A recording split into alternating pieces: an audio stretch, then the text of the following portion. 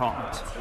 Stephen Timms. Thank you, Mr Speaker. I very much agree with the proposals just made by the Right Honourable Member for Chingford and Woodford Green. I think it's particularly important that the advances paid to people claiming universal credit become non-repayable for those affected by the crisis. He's mentioned the suspension of the minimum income floor for self-employed people. That was a welcome announcement that the Chancellor made in the budget, but it appears only to relate to people directly affected by COVID-19, whereas many of those suffering at the moment are not themselves ill, but they're affected by the wider changes in the economy. So will he confirm that that lifting of the minimum income floor will apply also to those not directly affected?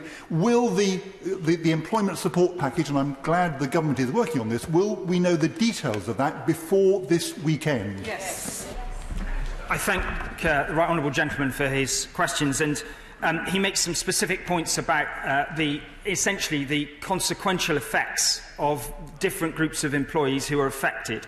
I can't comment on the details of that, and with respect to the timing of the employment support announcement, we are working on it as quickly as we can. There's no timetable in terms of a date being specified, because we've got to get it right, and we're doing it as urgently as we possibly can.